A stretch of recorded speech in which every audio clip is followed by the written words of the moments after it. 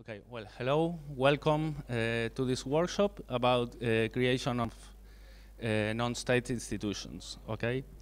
Um, this will be a workshop that will mimic the idea of the summit, okay? It's not a class, but it's an exchange where everybody can teach and learn, okay? There are interesting experiences, and we'll start with 3 presentations.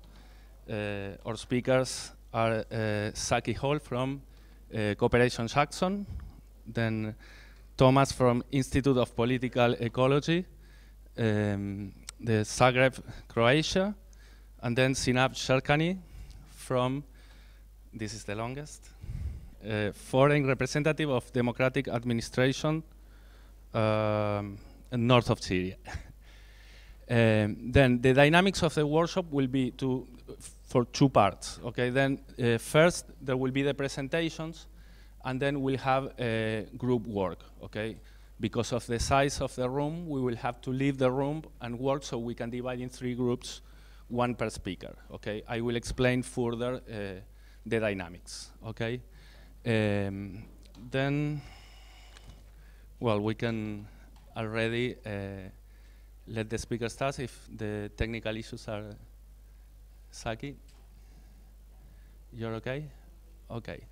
Then we'll make a general introduction of the importance of the institutions with a discussion from the speakers, and then we'll go to concrete experiences. There will be a focus on strategies. So the idea is to leave the workshop with a toolbox with strategies that can be helpful for projects you may have.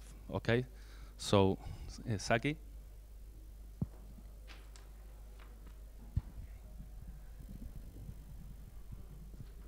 Okay. This is for the camera, not for everyone to. Can you hear? Is it for? Yeah. Okay. You can't really hear it. I have to project this just for you. Okay. Okay. So we're actually gonna. Federico might have said this already. Probably said this already. We're gonna start with a big question, looking at the macro, and discuss for maybe about 5-10 minutes, and then we'll go into our presentations. So the question posed is, why is it important when we're talking about the municipal framework, right, for this whole gathering? And so why is it important to have non-state institutions, and particularly to have them connected to political movements? So we're going to kind of open up the floor and discuss that, and then we'll move forward. Tom, do you want to go first? Hi everybody. This is so weird to speak on the mic and not to hear anything, but we'll do our best. Well, I think first of all, I'm a researcher and an activist. I was an activist in the Right to the City for a long time in Zagreb, but also I'm a researcher on the issue of the commons, which is, I guess, the framework which comes to everybody's minds when we speak about the non-state institutions and new models of the governance of the resources and new kind of models for social relations. But also, just recently in Zagreb, we had a kind of political process to establish a political platform similar to Barcelona and Comu. And we managed to get to the City Council of Zagreb. We won 4 seats. So this was done by mostly by the activists from the social movements. And then, of course, we had these big debates about the power and the counter power. So whenever we speak about municipalism, whenever we talk about the new way of doing local politics, even if some of our comrades enter into the power, into the state power, or let's say the local government, then, of course, still is the issue, or even more is the issue, to make a case for non-state institutions of resource governance, of social reproduction, which are autonomous to the state power. So for me, to have non-state institutions is a very important part of not making the same mistakes which left historically does whenever left goes into the state power and then kind of forgets about the people, thinks that they can represent everybody from the popular movements, and then things go wrong. So I would say this, for me, is the important step why we need to have a lot of new models of governance of non-state institutions.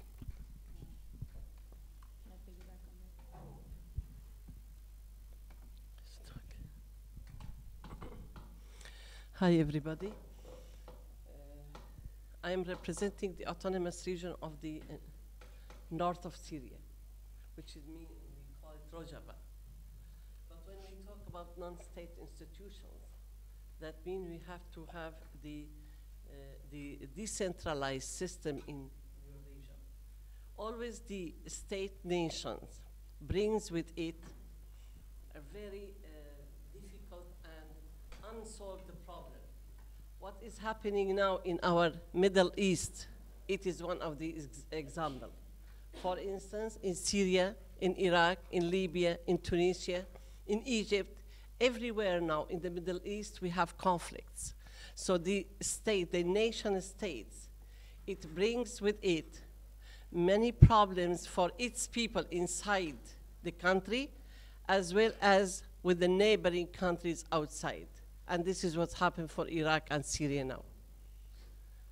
The nation states depends on one nation, one language, one culture, one flag. Non-states, which depends on the democratic nation.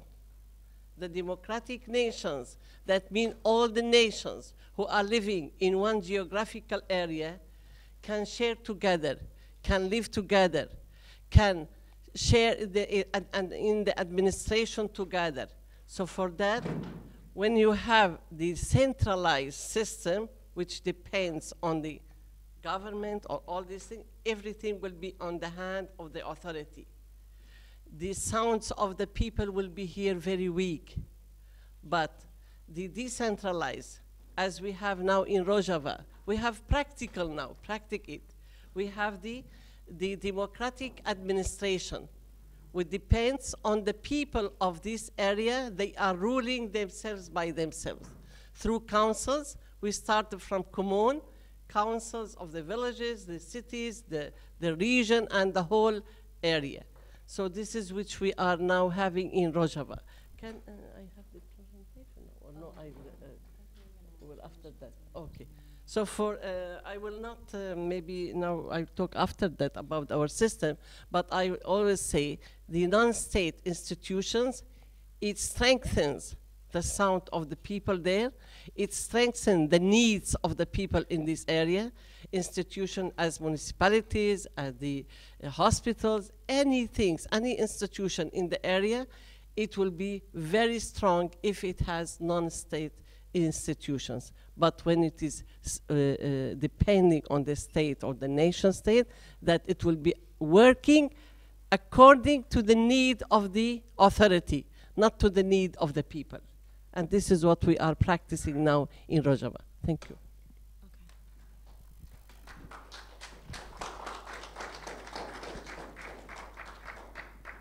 Is the computer in the way? Do I need to move down a little bit? Yeah, okay. Can we move down just a little bit? Yeah. Because it's that side. Okay. So I'll be quick. I wanted to follow up with what Tom said, which is relevant to the example in Jackson, Mississippi, right? So in terms of the second part of the question, you guys spoke really well about why it's important for non-state institutions, and particularly that are connected with political projects, right? So, for us, if it's not connected to a political project, then it's not really able to be transformative, right? And so a lot of times what you see, especially when I start talking about the cooperative movement in the United States, they get stuck in a capitalist framework. And one example in Jackson, this past Tuesday, and when I say we, I mean the political organization that I belong to, the Malcolm X grassroots movement, just won for the second time the mayoral seat, right? And one of the challenges is that Jackson is in a really bad position as a city, especially as a city in the state of Mississippi. And so one of the challenges is really gonna be being in a state power and having to manage austerity. So because of that reason and many other reasons, it's really important to be able to have state institutions that are connected to political movements and using some of the practices that they've already mentioned, like people's assemblies and really from the ground up work that can serve as a dual power, right? And so not necessarily relying or not relying at all on the state institutions, even if you have a favorable government, or even if you have allies in the government, and in our case, our political social representative in government. And so, yeah, I think I'll talk a little bit more about the dual power relationship. Okay. And actually, I'm actually going first in the presentation. So I'm going to move over just a little bit and try to slide this.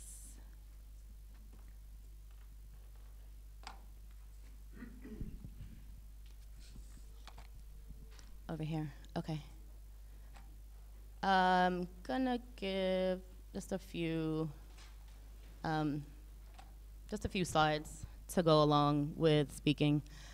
One of the things that's really important for us, especially as a community of African people in the United States, is the idea of self-determination.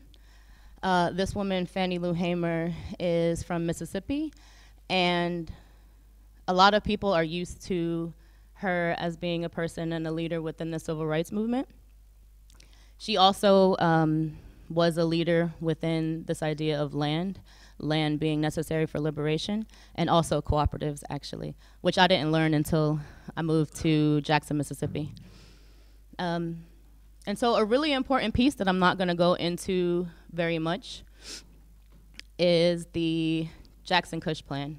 And there's like this three-prong strategy with really the top and the grounding and the foundation being within people assemblies. The independent politics, which I just mentioned. And then finally, the solidarity economy. And Cooperation Jackson is really the institution that is attempting, working, building towards this solidarity economy. I'm gonna leave it up there for a minute. So, you know, we're really working towards the solidarity economy, and we see that as being anchored by a network of cooperatives. And the network is really critical in terms of being interdependent and in terms of thinking about intersectionality and the needs that the community has. And the thought around the solutions being possibly addressed through the cooperative model and developing different cooperatives that meet those needs. So we really see ourselves, and we just turned 3 years old in May. We really see ourselves as an emerging institution for community development, really community ownership, which we feel is critical when you're talking about self-determination and liberation. Community-based development, because we see in our community and in communities across the United States, gentrification and displacement that is really being pushed forward not only by the state, but by corporations. You know, so, and then the other piece is economic democracy. So like ultimately, we're talking about a democratic process that not only is in the political realm, but is also in the economic basis of how we even own the means of production, right? So and this is to give a little bit of background on who we are before I go into some of the methods and strategies.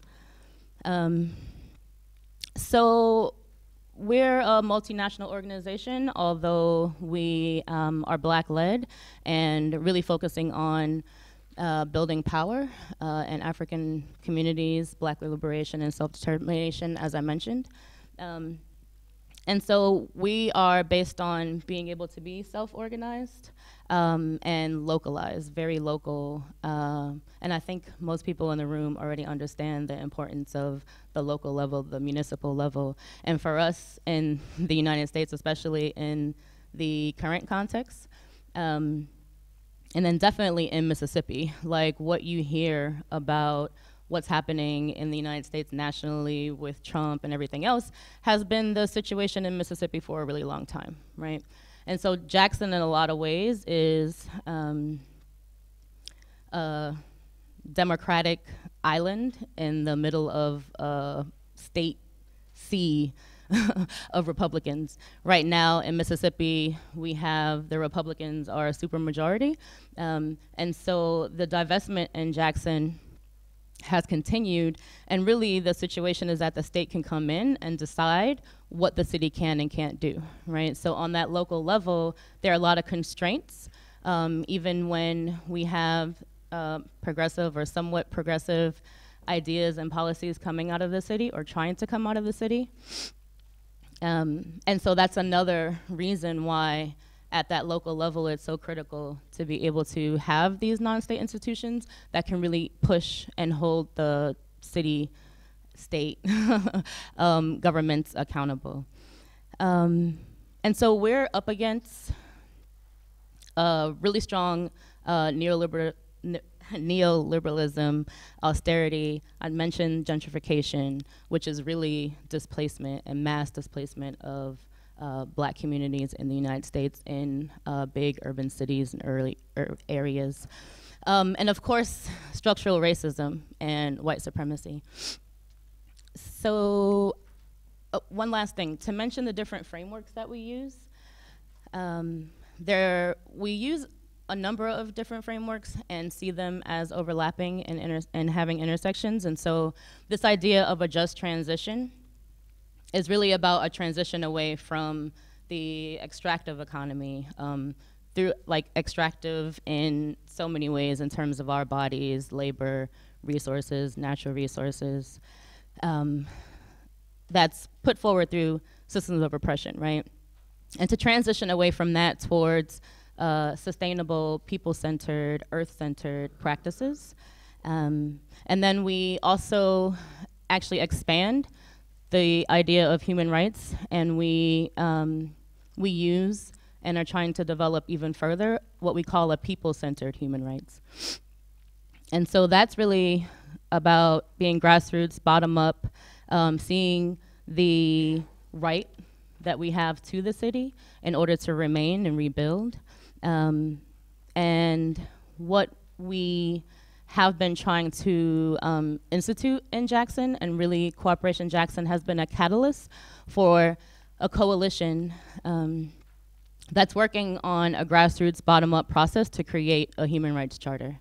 And through that process, which we actually haven't started yet, the importance of being like neighborhood-based and community-based and building towards the development of the human rights charter, the people themselves being able to identify what the human rights violations are and to be able to come up with those solutions that will be based in the charter. And then not only a charter, right, we have to have a commission and actually, so this is like the non-state people part, but we definitely do in order to uphold human rights and in order to hold the state accountable and the different mechanisms that can be created in order to uphold a charter, we have to have a commission. And so that's one piece of what we see as critical in being able to protect the alternative institutions and the alternative models that are being created.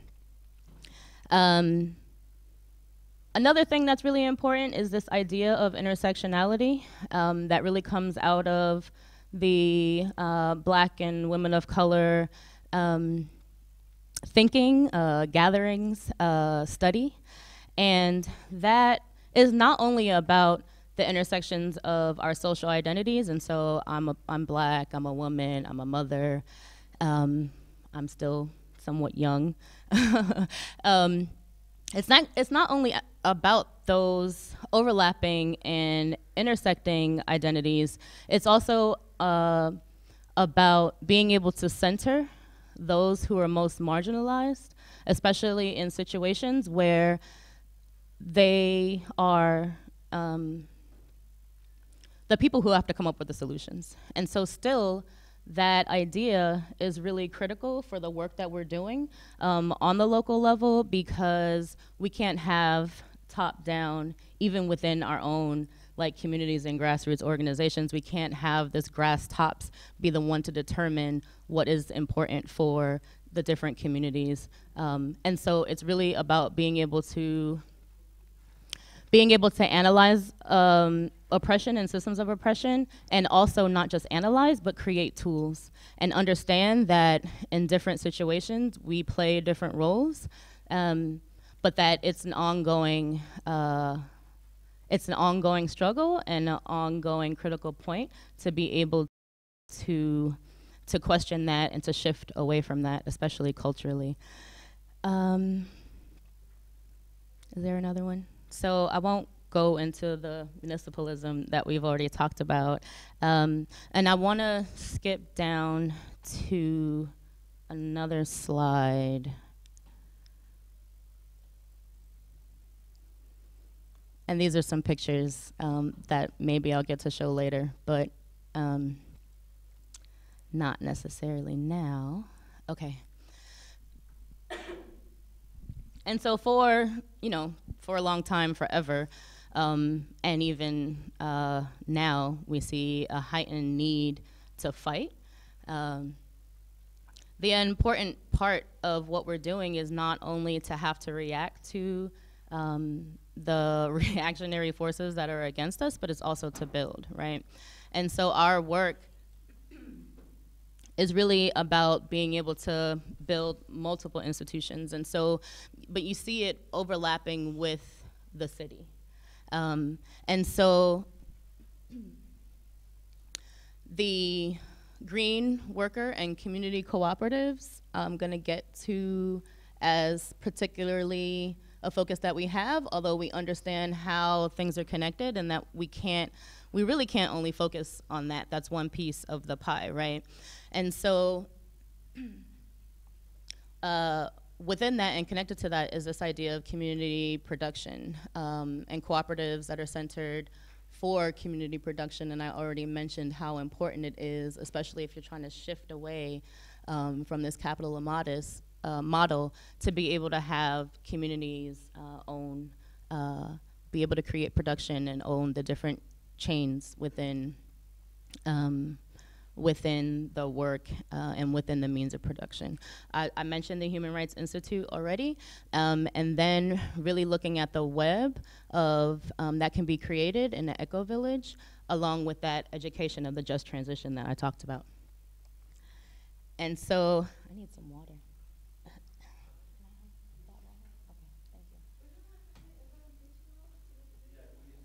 Oh, yes.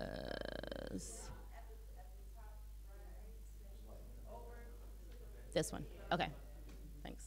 I'm used to PowerPoint and not. Okay. You're right. You're welcome. I'm going to take a minute because I feel like I have cotton mouth to drink some water. Okay. Can you guys see that? So I'm going to point to a few of these, right? So overlapping in this red with the worker cooperatives, we have, is that a lot better? Okay. The idea of creating a solidary city, and so bringing it from a very micro level of like neighborhoods and communities into the larger context of the city. And so in order to build and protect the community cooperatives, particularly we're working on worker cooperatives, we see the importance of actual policies and programs that support the cooperative development. And when we are looking at this community production, a really exciting thing that we've been working on recently and Um, and it's exciting because the building of it is really starting to take off, is this idea of a fab city. And actually Barcelona is like the first fab city in the world. And so again, being able to have policies and programs that support this community production and technology democracy, right? And so when we look at fab labs, fabrication labs, like 3D printing, et cetera, right now, at least, it's a big opportunity and a window for communities to be able to use technology to meet the needs, which is, you know, largely and increasingly being used by companies in order to be able to shift the landscape and be able to answer and respond to people being able to create their own products, right? So I'm gonna try to go a little bit faster. I talked about the Human Rights City, and then, you know, looking at the Eco Village as a model, and really, again, talking about the just transition, education within the community, and really putting those plans into place. There are, again, a need for policy and programs that really support clean energy and zero waste. And so we have a whole platform on sustainable city stuff, which I can give you the website for you to learn a little bit more about that. This is gonna be 15.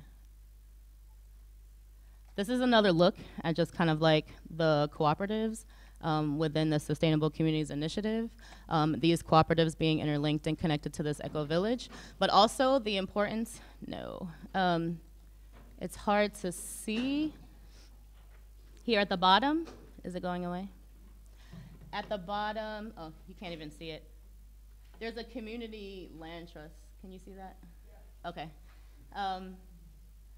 And the community land trust I'm really excited about. That's one of the things that my work has been focused on. And for anyone who doesn't necessarily know about community land trust, we don't see it as the end-all be-all, but we see it as a step towards really being able to decommodify land and housing, right? And so land and housing isn't something that we individually own or that corporations own or that landlords own.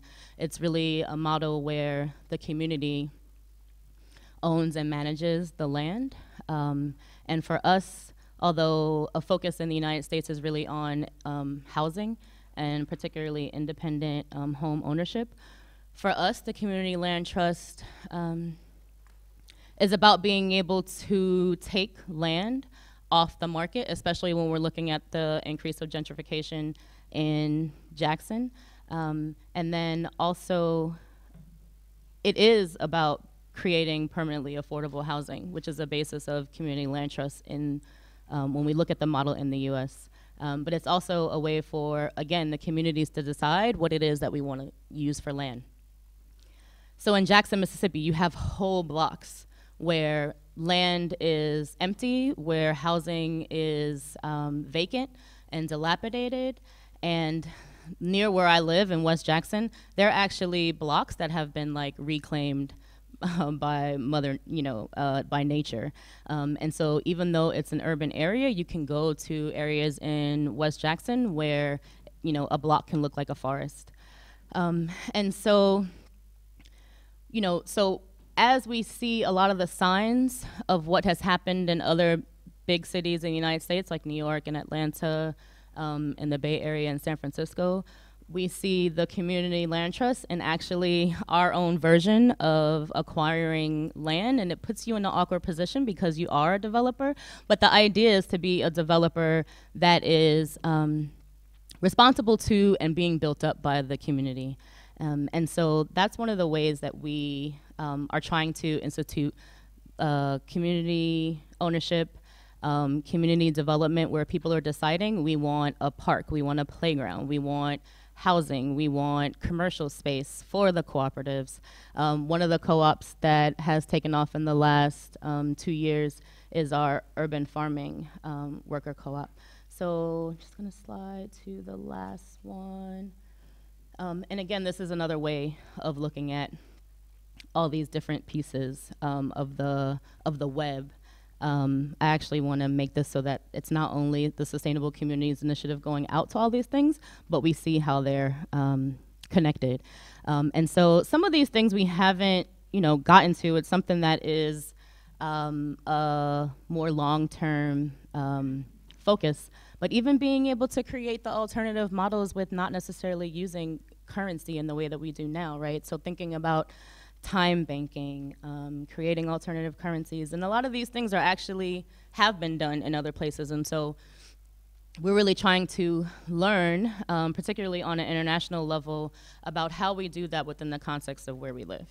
So I'm gonna go back up and leave it on self-determination.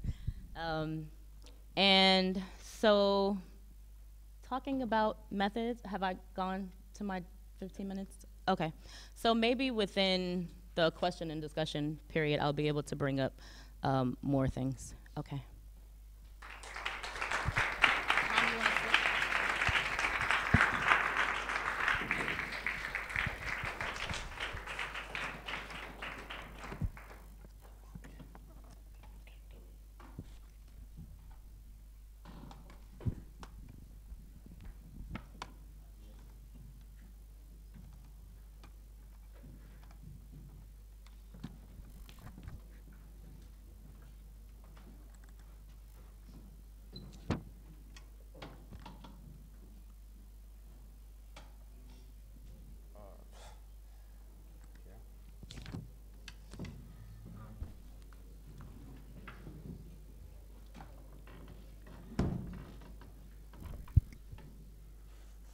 Hi, everybody. Once again. So my presentation will focus on non-state institutions in Croatia, but actually I'll talk more about this division between state and non-state, which I see also to some extent artificial in a way, and I'll talk about these fringes between the state and non-state, some kind of hybrid institutions that we are trying to experiment in Croatia. So first about some conceptual framework, which I will not, I promise, go into details. And we can talk about this in discussion, also about what is the state, what is the theory of the state which we take, the Marxist, the liberal, and what is the difference between the commons and the state, etc. I mean, I actually write about this in the article called Commonizing the State, which is supposed to be published this year, about how actually if we to take a look at the state as some kind of super community governance regime. If we take for granted that we need some kind of coordination between different communities, if we think that we need some kind of redistribution of resources which are unequally distributed between the communities, then we need some kind of super community governance regime. And we can call it state, we can transform it in a way that it's not nation state, but we definitely need some kind of super community governance regime, at least in my opinion, for solving issues like climate change, for redistributing unequally distributed resources, for natural reasons, for social reasons, etc., etc. But to give you a context first about the Croatia, and you have to look at a bit the geography of Croatia to understand the structure of the economy of Croatia and the social conflict, which is the main social conflict. It's all about, first of all, Croatia, as maybe some of you don't know, is a post-socialist country which went to a very violent neoliberal transition in the past 25 years. And after the first accumulation by dispossession, which happened through privatization of socially owned factories and companies, and apartments, social housing was privatized, etc., this capital had to be invested, and it was invested in land. So what happened was the so-called the second privatization haste, as called by my colleagues, Medak and Tsiolkovsky, which means that this capital was invested in land, and then we had the state, of course, helping basically in legalizing the land grab through different laws like law on golf courses, etc. And of course, the reason for that is the Croatian Adriatic coast, where the biggest pressure is to privatize the land for big touristic golf course, real estate developments, etc., etc. So this is where most of the conflict, the social conflicts, lie. And that's why I'll focus on two cities. One is in Pula, on the coast, where I will explain one of the case of this kind of hybrid institutional model for governing a cultural center, social cultural center. And the second I'll talk about in Zagreb about this water service privatization, but also some kind of alternative models for water services. So I'll talk mostly about this social cultural center and water services as an example. So the social cultural center Reutz, that's the name, is basically, you can see it on the picture, it's the biggest building in the city of Pula. It's basically used by the military since the 19th century, and it has 20,000 square meter surface of the floor. So it's really huge, huge building, and it has even more, 5 hectares of surrounding land area. When you look at the short history of this building and its usage, so after the 1991, it was abandoned by the Yugoslav military. As you know, Croatia was in war since that time, and until 1997, this building was used for refugees, for war refugees in that war period. After that, after the refugees left and the war has finished, different independent cultural organizations, artists started to squat the building. And then in 1999, the city of Pula wanted to legalize this in a way or to find some kind of formal way, so they started to sign first contracts for use of this building. And then in 2002, the city administration wanted to initiate a multimedia center in this building, and there were more and more informal users of this building, and in 2004, there were around 80 organizations which were using this building, coming from different areas, for using it for social work, for childcare, non-formal childcare, for artists, for environmental pollution, for education, etc., etc. And they decided, as users, they decided to establish an alliance. So they basically established an alliance of all the organizations which are using this in order to confront the local government more easily, and trying to kind of get the status of the usage recognized by the local government.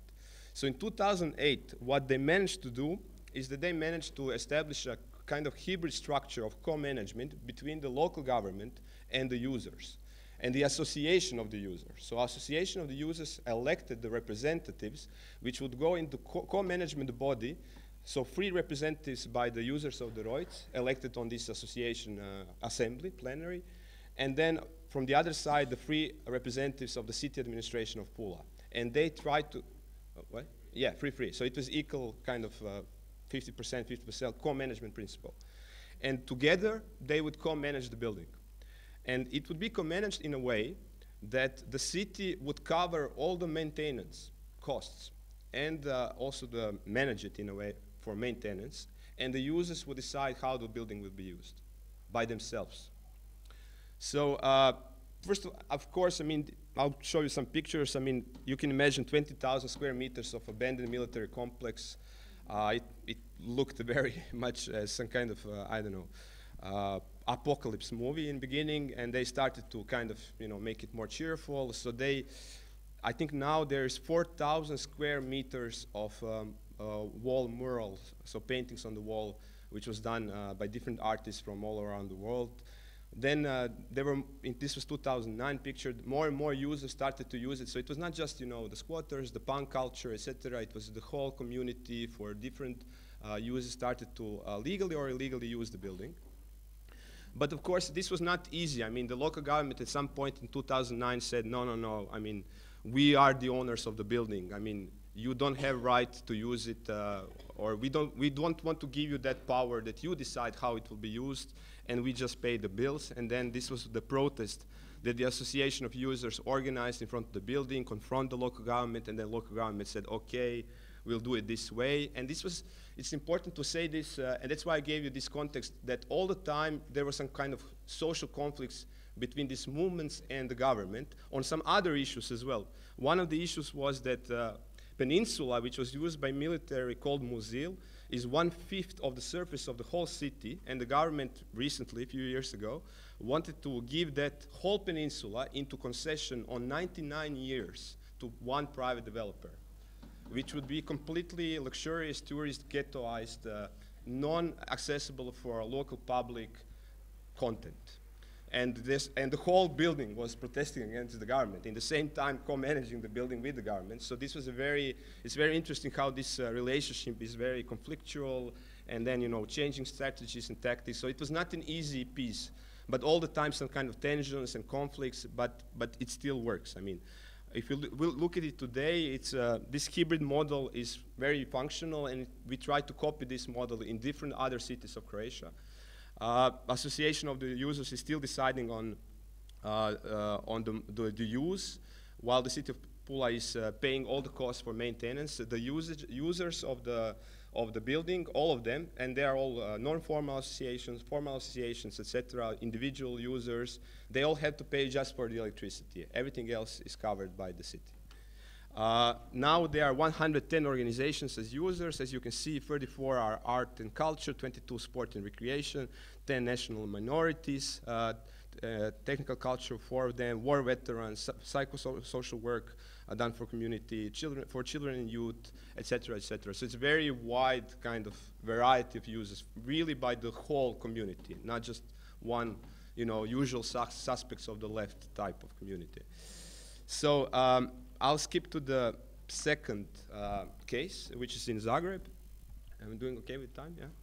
So about the water services in Zagreb area. So I'm coming from Zagreb. As I said, my background is from the right to the city, environmental justice, and also as researcher in the Institute for Political Ecology, I worked a lot on the issues of the public utilities, and that's something where I want to discuss these state, non-state institutions. So first of all, about what's the current situation in Zagreb. So by the law in Croatia, and this is what we fought for, it's not possible to have private companies distributing water by the law. So nowhere in Croatia private companies are distributing water, and we fought for this for years. It's also not possible to have wastewater distribution or sewage service done by private companies. What is possible, however, is to have wastewater treatment service being done by private companies.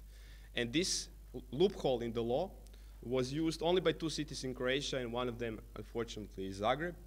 And it was done through public-private partnership model. This is the wastewater treatment plant facility.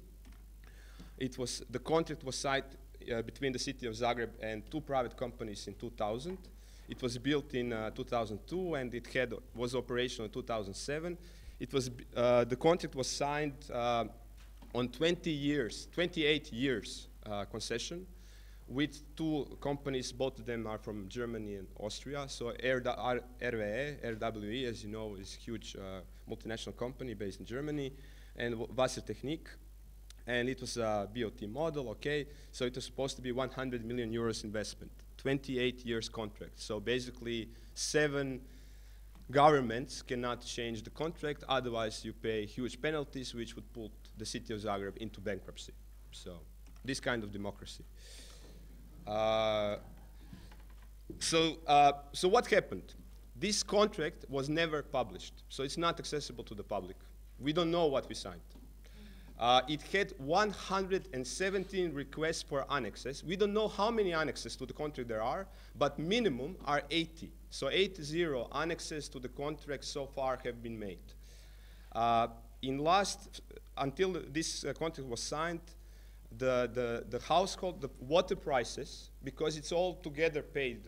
You pay for the water distribution, for the sewage, and for the wastewater treatment. And because of that, the water prices in Zagreb went 300% in the last 15 years, both for households and for the industry.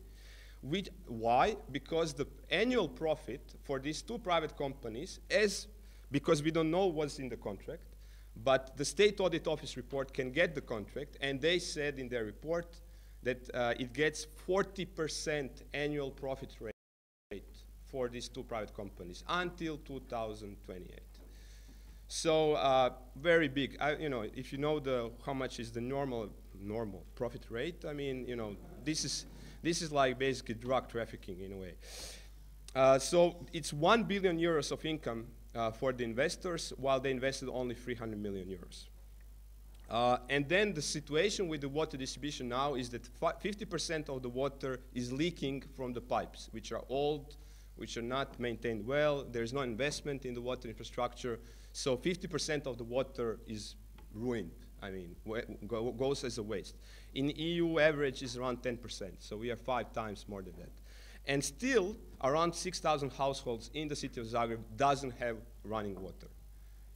So the capital of Croatia, I mean, member of the EU, Still 6,000 households don't have running water. 12,000 households don't have sewage system with their household in the city of Zagreb. And of course, I mean, we looked at this, you know, this is the private model, I mean, and then, you know, the public situation, as you see, is also not great. I mean, we have a lot of corruption cases within the public water companies. Political parties are employing their own members there. All of the public tenders are basically rigged. So the companies who get the public tenders by the public water company are the same companies which are financing the same political party in power. So the public is corrupted. The private is shitty, I mean, for users, for the infrastructure, for the price. So, you know, what is the alternative? And then we try to look at different alternatives around the world. And in Europe, we have this case of Paris Water, Eau de Paris. I mean, here are people from France, so I'm sure they can tell more about this. I mean, but looking at different privatization of water services in Grenoble, in Paris, they tried to, when they brought it back into the public, they tried to see, okay, but how do we don't have it as the old public? How do we democratize it? How do we have a wide social control over the public company? And then again, how do we make mechanisms that the society defines what is the public interest that the public water company should fulfill? Because it's not profit. If it's profit, then let it be private. The public water company should satisfy some public interest, and the public is the one who should define what is this public interest. So what are the criteria? How do we assess what is the successful management of the public water company? It's not the annual profit rate at the end. So it should be some environmental, some social, you know, different gender criteria, the worker rights criteria, the environmental sustainability criteria, and then based on these criteria to assess if the public water company is managed well or not. And how do we make sure through different representatives of different social groups put on management or at least in supervisory board that they are actually controlling that political parties are not using the public companies for their own interests. So they are, you know, basically they are called public, but they are for private interest. So how do we make sure that in that? So there are different, I won't go in details now on different models of how this works or not. This is a rather new model in Paris. In Grenoble, it functions for, I think, 15 years already, so they have much more experience in that. You heard yesterday the mayor of Grenoble, Eric Piolle, was here. I think he's still here. So actually, the Green Left coalition went to power in Grenoble because of the war against the privatization of the water. So there was a huge social movement against the privatization of the water in Grenoble, and this made it into Green Left coalition, which went to power. But when they went to power, they said, the people said, no, no, no, it will not be as the old public water company. Now we want to control it. And they made all these mechanisms how the society is actually controlling the public. And that's why I say, you know, is it state, is it non-state institution? I don't know, it's some kind of hybrid, but I think we should also try it. But then again, we also have the governance models of communities which are completely non-state institutions in Croatia running the water services. So we have now 400 community water services in Croatia where water service, running water, is managed by local communities without any, illegally even, without any kind of state institutions or state supporting it. They are now delivering water for 4% of citizens of Croatia, so around 160,000 people. Just in Zagreb area, there's around 30 of these water service communities. Sometimes they are governed by the smallest, the lowest level of the councils. Sometimes they are governed by citizens associations, where users establish legally citizens associations to run this water service. And now all of these community water services are established together an alliance on a national level to fight the state. And why? Because state, of course, wants them illegal. They proclaim that these are illegal practices, that they don't satisfy the health standards, and they want to shut it down. They want to either put it into, to etatize it, so to put it into the state system, or to privatize it. But they cannot, the state is fighting these communities that they cannot run water by themselves anymore. So, so there are different problems with the laws, and we try to help them to see how the state can recognize and tolerate what is happening by communities in running these water services. So, of course, I mean, the issue is who who will implement this who will transform these public companies, who will, from the government side, recognize the practice which is happening on a community level and not sanction it. And for that, of course, I mean, we need also political movements inside, I mean, going for elections. And this is what happened in Zagreb just a few weeks ago. We had local elections, and Right to the City Alliance, different social, environmental, cultural movements established a platform which is quite similar to Barcelona and Comú, called the Zagreb is Ours. And just in 3 months of the campaign, we managed to get 8% of the votes and went to the city council. We have 4 councillors now. We are, of course, the opposition, but we'll now try also from the inside to try to support and to implement these models. Thank you very much.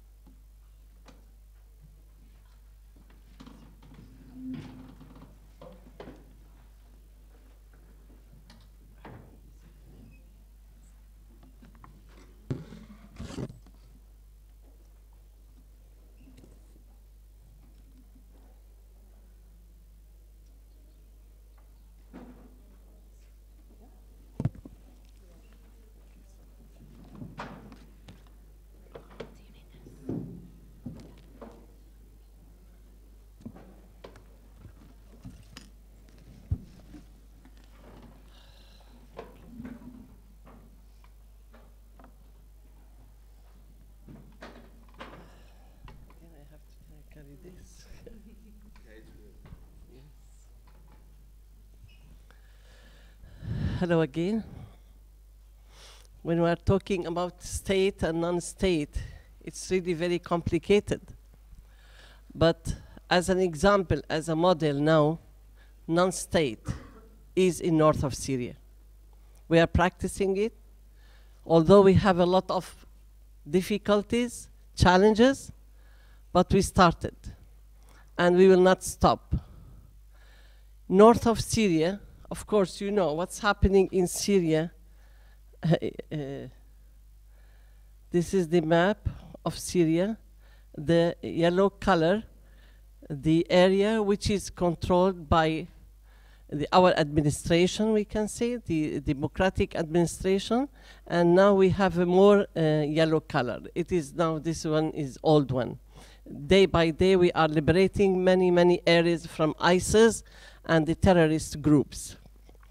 And the black one is representing ISIS, terrorists, and the red one is the regime of Al-Assad, the other one is the other opposition. Of course, this color is changeable. One day by day is it changeable. As in, yeah, what's coming up here?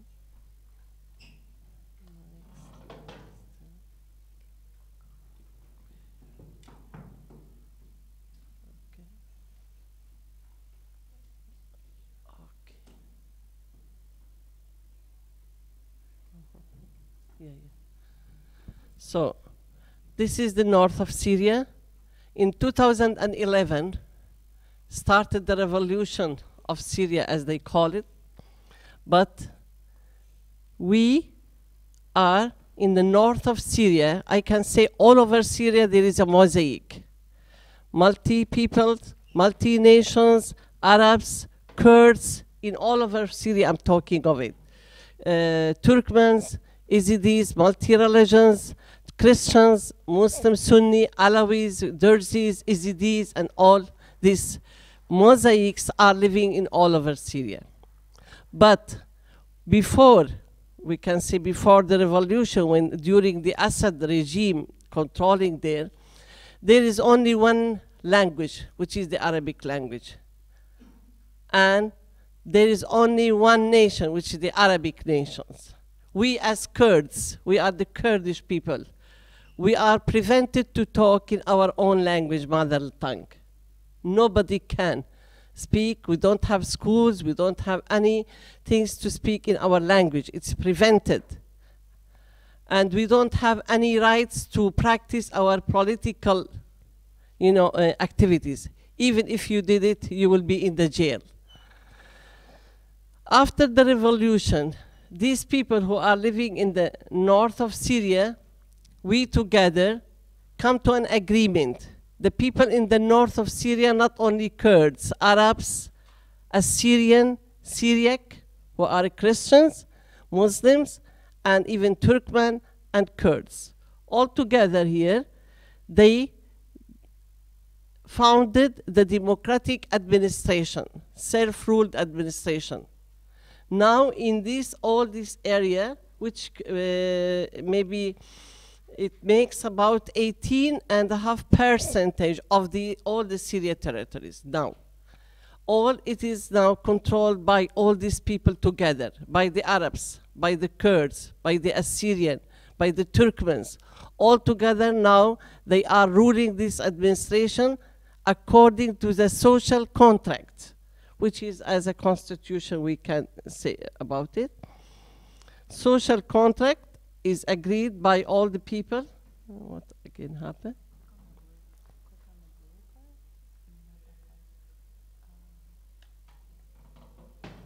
Again.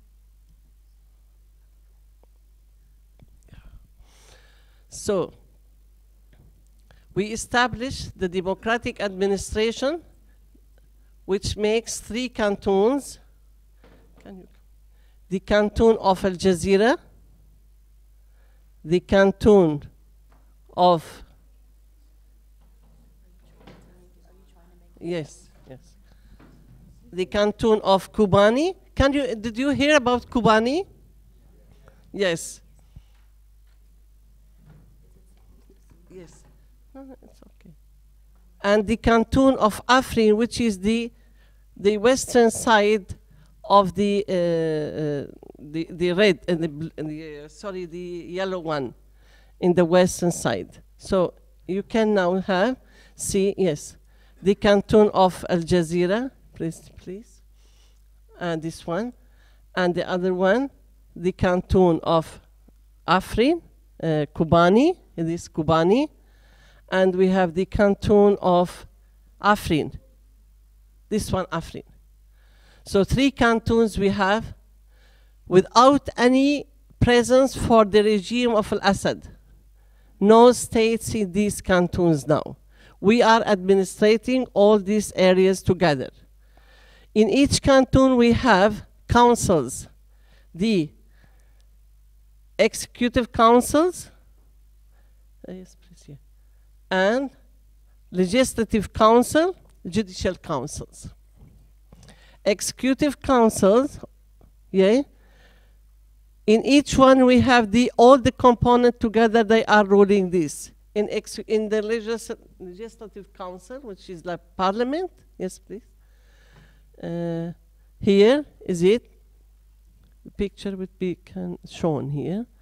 This is the council of the parliament, we can say, the legislative council in the Jazeera canton, and in each canton we have the same things.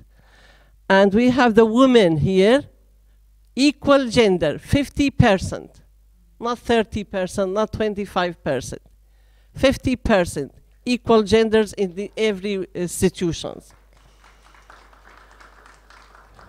Another picture. And we have in the executive councils also the same, this one, and we have the co-presidency. In each council we have a man and a woman president, not always a man.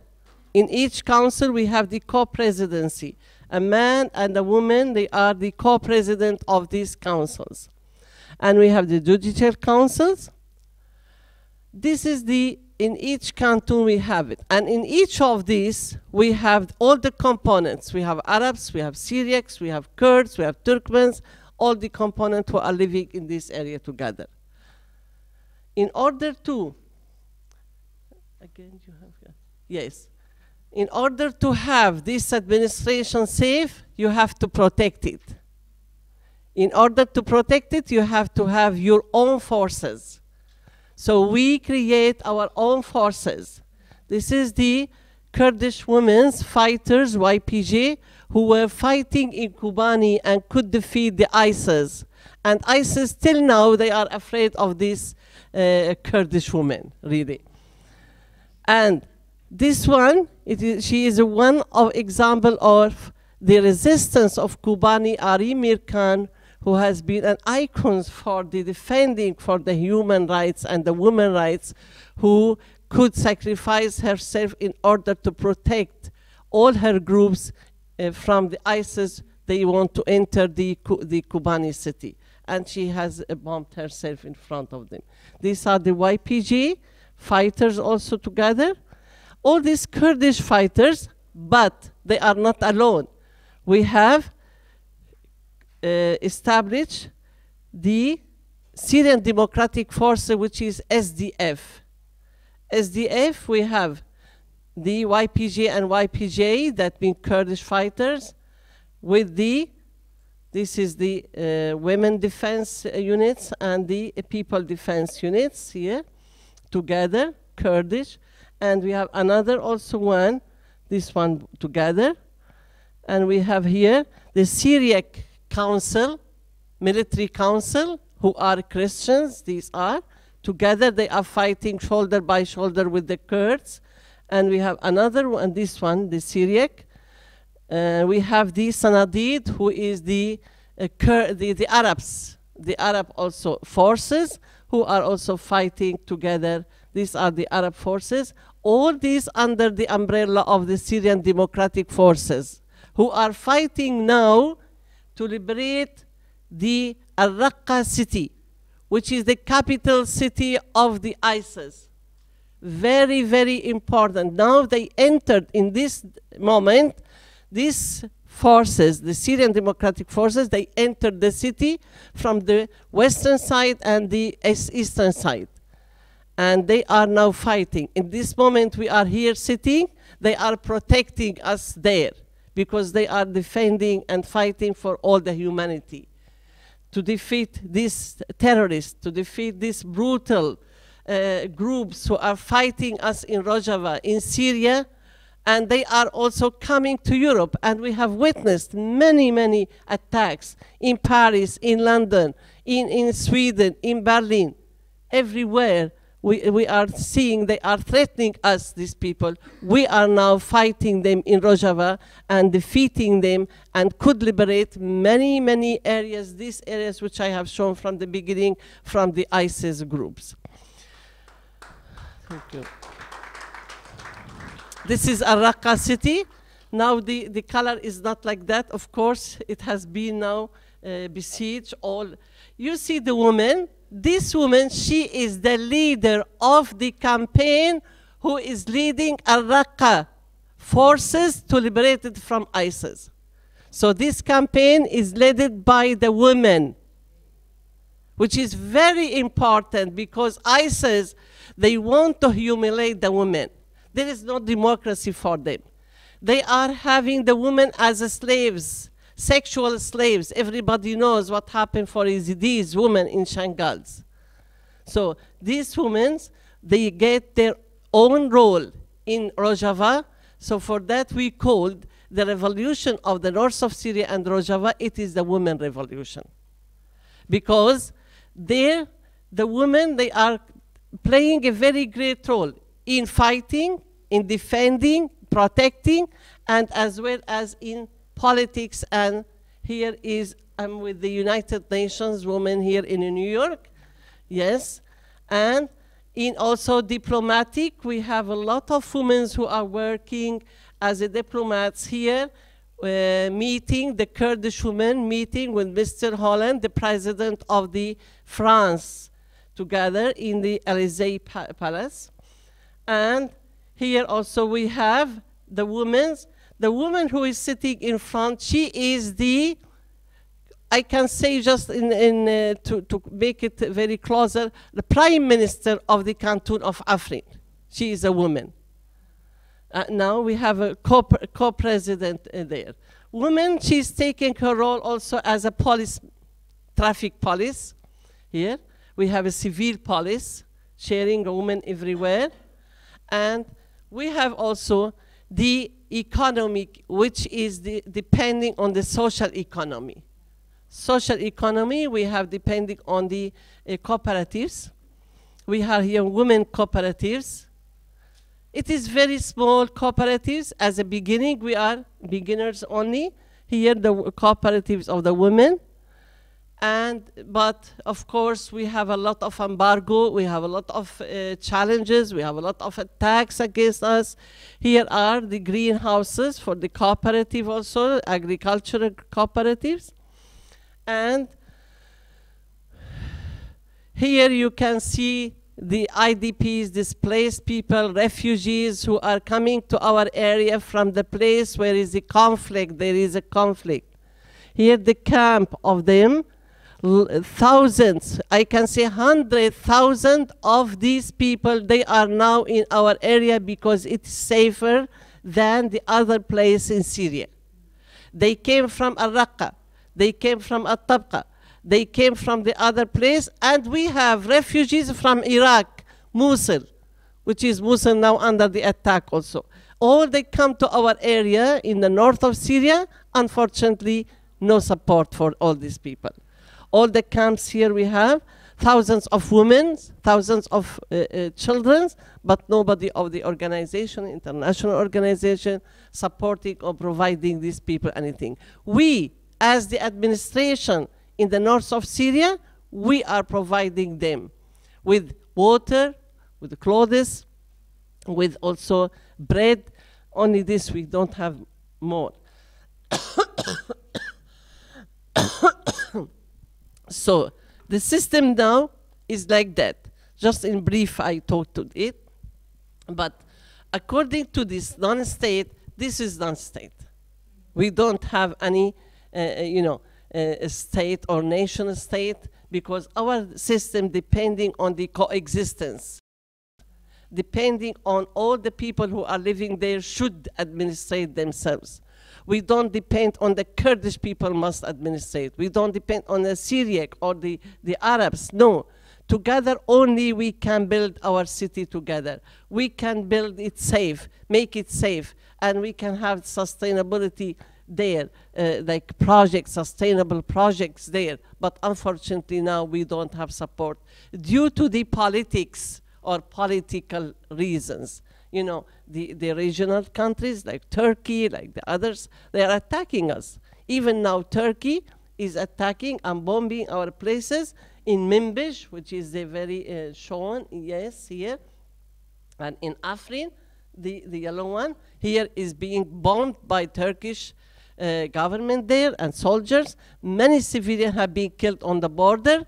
Many women have been killed on the border just because they are on the border working on their own lands and agricultures. This is what's happening actually. But if we talk about the non-state, this is an example of it, because of the democratic administration, it doesn't depend on one nation, not one region. Now we have there 3 official languages. Before we have, when Assad is there, one language, which is the Arabic language. Everybody must read and study in the schools with the Arabic language. We as Kurds, our children, they used to have many, many problems. They don't know how to speak when they go to school. Now we have 3 official languages, which is the Kurdish language, the Arabic language, and the Assyrian language, which is the Aramaic language, which is the language of the Jesus. Now, it is there in the north of Syria. So we are now protecting all the religions, Muslims and the Christians, Yazidis, and we are protecting all the nations there. And we are having the revolution of women. We have council only for women to solve the problem of the women there, to discuss how could the woman take her role in every fields of the life, how could be active. You know, you are now changing the mentality. We are talking about the Middle East mentality, not in European here. You know, we have a lot of differences, of course, for the social differences I'm talking. So because of that, now the women have empowered themselves, they're working, they are depending on themselves in the defending, in the socials, in politics, and in diplomat. I was the co-president of the People Councils of Western Kurdistan of Rojava, and now I am the foreign representative of all this area north of Syria of democratic administration here as a diplomatic. So this is what's happening. Maybe if you have any questions, we can also make more. Thank you so much.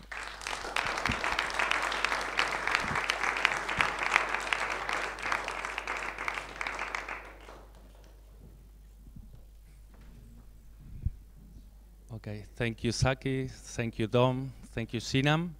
We're behind schedule, so I'll be quick to explain what's happening now, okay? I know some of you came later, but you should all have one sheet like this and one card with a color. Now, we'll make groups for debate, okay? The sheet, it's some dimensions to guide the debate that you can choose, okay? But strategy will be the one that we'd like to focus. And then the colors is because each of the speakers has a card of one color, so you will gather in groups with the color of your card, okay? If you don't have cards, you come and I'll give you one like this. And then each group will choose one speaker that will take notes of the debate and will make a very short, very brief presentation of the debates, in which we'll try to take strategies to share from your own experiences as well, okay? If I was clear, you can come and pick up, and then we can go outside for the groups and also take some air.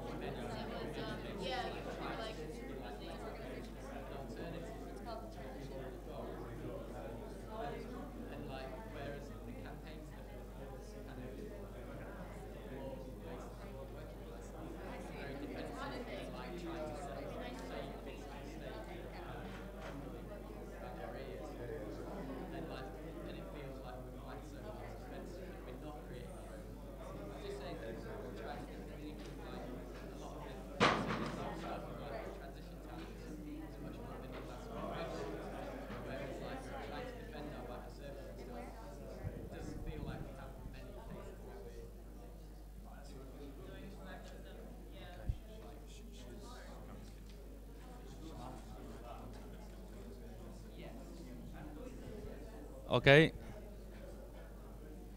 Everybody's in the room? Okay, I need one speaker per group. You'll be for one. You are from Thomas' group. Okay, who's the speaker for Saki's group? You? Okay, come here. You will be presenting. And then Sinam's group. You will be the speaker? Come here.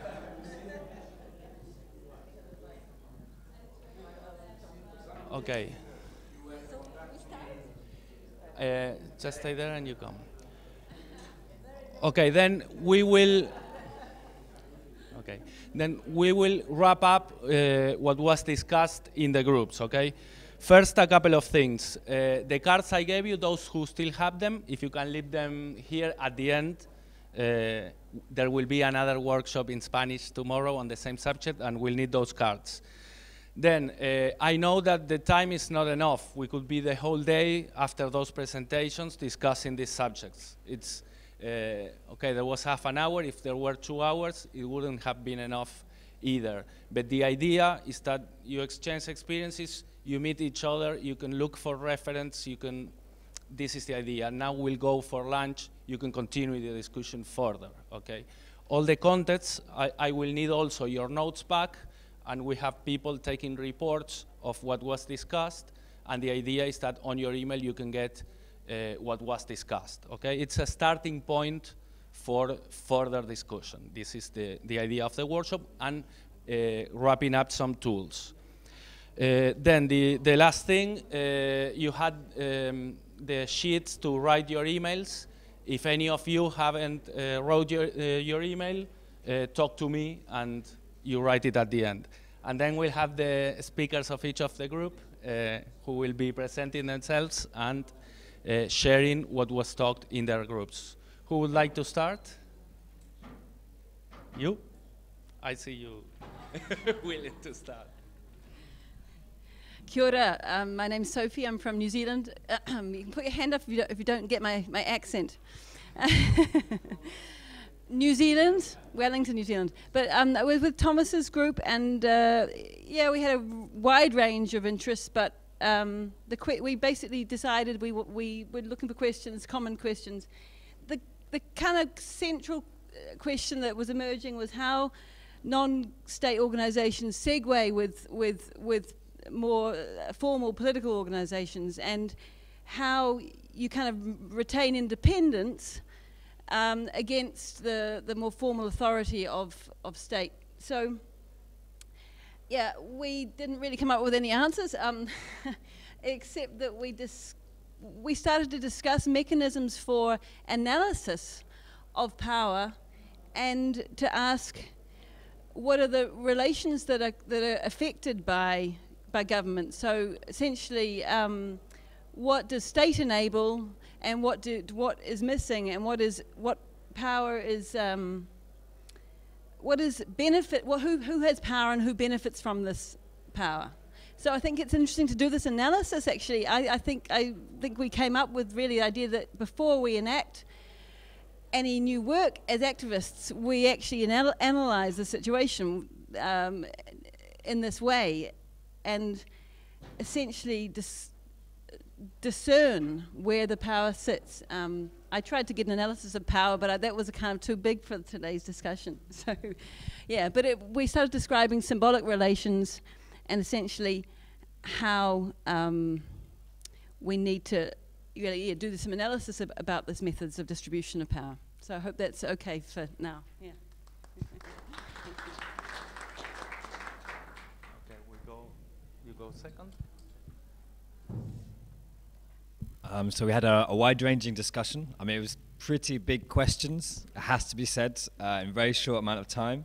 And so there was this question of, if we're talking about this, what is the entry point? What are the vehicles? How do you get people to come in to these fights? And can we use conflict in a way to use this? And one example given was in Burlington, in the US, using sort of agricultural lands and the conversion of industrial areas being gentrified to therefore galvanize people and to be interested in instead creating jobs, the arts and other things was quite important. And then this question of, how do we, to bring people in, can we fill gaps? Where are the needs? In Chicago, a very important issue was, can we be providing needs where the state is not providing these needs? And that's a way to bring people in. Housing was another issue. And in London, we had an energy poverty group. Is it Fuel Poverty Action? Yeah, where they've got now a municipal energy company run by London, state-owned. But the question is there too much power in the hands of the state? By creating these sort of municipal-owned things, who's the municipality? And this makes it very dependent on who is in charge. But then the example, there was a question of if we are basing it on needs, do we then get pulled into a service providing role and there's no politicization, such as the food banks in the UK, which was a service supplemented state, but it wasn't connected to political vision. Similarly, there's a fear amongst those working on refugee services and advocacy. How do you not get trapped into providing services the state should be doing and then just being the sort of who they give money to, particularly when there is money involved? The financial question is a really tricky one. This was the same with sort of human rights issues. Are we not just reproducing the same institutions and same models of exclusion as we're those we're trying to solve through providing these services and being so linked to the state? So the question of between the state and non-state institutions is, of course, one of the most tricky ones, one of the most tense. And so we did also discuss very briefly at the very end, hybrids. What's a hybrid institution and what are the downsides? But perhaps one of the things that came out is how do we move away, if conflict is a way in and services and needs are a way in, how do we move away from that towards a vision? You know, how do we build towards going somewhere, moving away from service provision towards trying to get somewhere together? One of the examples given was there's a network of TTIP-free zones, so fighting against free trade, which became, rather than just fighting against free trade deals, something that was looking at what are the positive alternatives we're trying to introduce, from remunicipalization to decent public procurement policies, etc. We could have had a lot more time, and then instead we finished with the question of what is a non-state institution? So maybe that sums it up altogether. Thank you.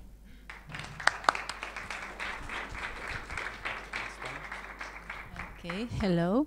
I'm Maria from Poland, and in a democratic election I was chosen to represent that. So what we do, it was just a fluent discussion, I think, but to compare to your question about what is exactly the non-state institution, that was also how non-state institution is connected or disconnected to the public service, and that we have to, that non-state institution should take place of that, not doing institution or not. But we have more, I think, differences and more problems with that. But we are in the question about that, what you said about the Federation of Northern Syria, and that we are in different places, different times. In that, if we build the non-state institution in that that factors like a war and so on.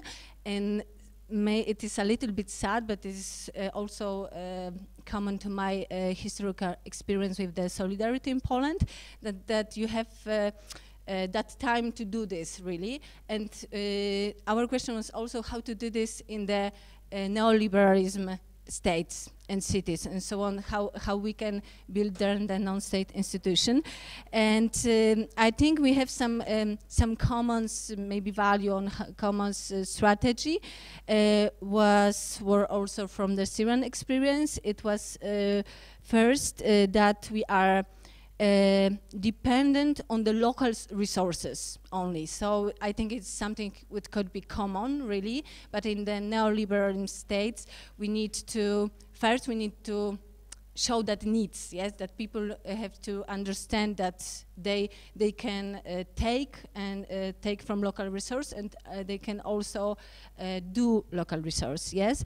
So it was that one, and I think what is important to develop non-state institution is people with a different profession, which have to decide, yes, in the equal right.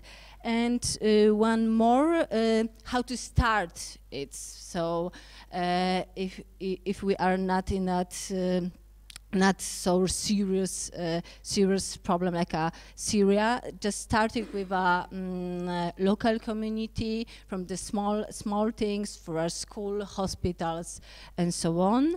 And I think yes, and I think I finished. Thank you. Maybe you have something to add. I don't know. Maybe someone wants to add something. No, thank you. Okay, then this will brings the workshop to a closure. Thank you very much to all of you, and claps to all of you. One final thing, remember, Carlsbad, if you didn't write your email, talk to me. And then this is my email, because not all of you are registered in the workshop. So if you need any information, anything that you want from the workshop, you can write to my email.